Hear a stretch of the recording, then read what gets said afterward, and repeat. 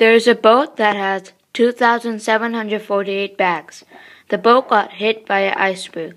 2,748 bags were split equally into 24 boxes.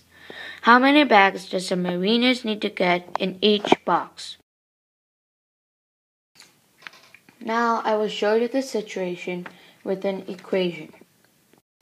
So 2,748 is the dividend, which is what is being divided. And 24, the divisor, is the size of each group. And now the quotient, the answer of this whole equation, is the number of each groups. This is a grouping situation because this divisor, 24, is the size of each group, and the quotient, the answer, is the number of groups. We are going to solve this problem by using the partial quotients algorithm.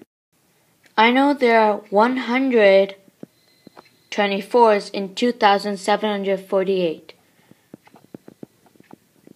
and that would be 348. And then I know there would be 10 24s in 348, and that would be 240.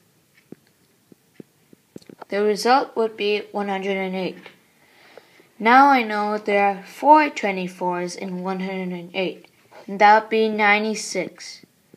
And the remainder would be 12. The remainder is 12. We can't divide 12 with anything. So we will change the remainder into a fraction, and it will be 12 24ths. And 12 24ths can turn into 1/2.